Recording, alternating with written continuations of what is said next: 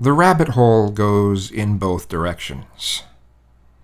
Most people are somewhere in the middle of the rabbit hole, but the red pill variety goes on about the Illuminati and fake news and psyops, and George Soros runs the world, and we're all oppressed by these things.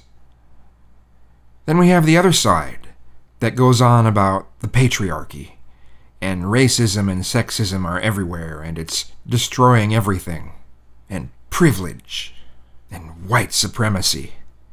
And we're all oppressed by these things. There is truth within all of those things that people say. Some truth. But if you go down the rabbit hole in either direction completely, you've went utterly insane.